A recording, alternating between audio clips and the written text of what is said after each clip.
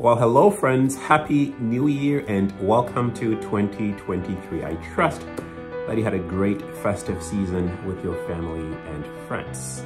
It's unbelievable that this year is underway. I know this is a time of year when we make decisions, we make resolutions, and we're all excited about the things that we want to accomplish in 2023. For a lot of us, we get so excited about the year, we come up with a long laundry list of things we want to accomplish. Life happens, things get busy, and before we know it, things are falling off when we're not able to accomplish nearly as many of them as we thought we want to accomplish. Over the next few weeks, I'm going to be sharing 4 tips that will help us make and keep our goals for 2023. And it's based on a principle that I call DARE, D-A-R-E. And no, it has nothing to do with AA, right? For those of you who are familiar with that. But it's really a simple acronym. D stands for decisions, A stands for act, R stands for reinforce, and then E stands for evolve, right? And we're going to be unpacking this over the next few weeks. But for today's video, I want to focus on D, which has to do with decisions. What decisions are you going to be making in 2023? The late Jim Rohn once said that the decisions we made yesterday have brought us where we are today.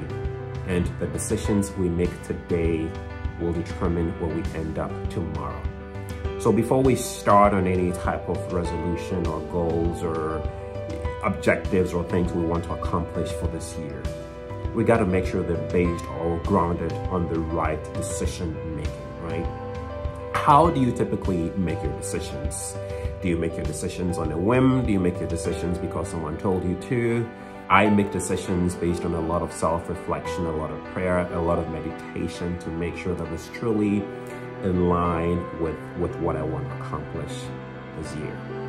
So pick 3 or 4 things that you want to accomplish this year. Decide thoroughly on why they're important to you and why you want to accomplish those things. Don't make them too long, because when you make them too long, you stand a greater risk of falling off the wagon, right? I have 4 things this year that I want to accomplish, or 4 goals really. One has to do with my spiritual life, one has to do with my family, one has to do with my health, and then the last one has to do with my personal development goal. Just 4 areas, right, which I've already identified, I've thought about that I want to accomplish this year. So what do you want to accomplish this year, and how are you going to make those goals happen? What decisions are you going to make this year to ensure that those goals or those resolutions come to pass for you, right? So my question for you today is, what decisions are you going to make this year?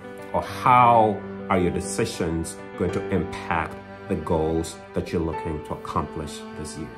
And that's the D. So stay tuned. I'm going to come back in the subsequent weeks to talk about the other 3. But until then, thank you for watching. And as always, think on these things.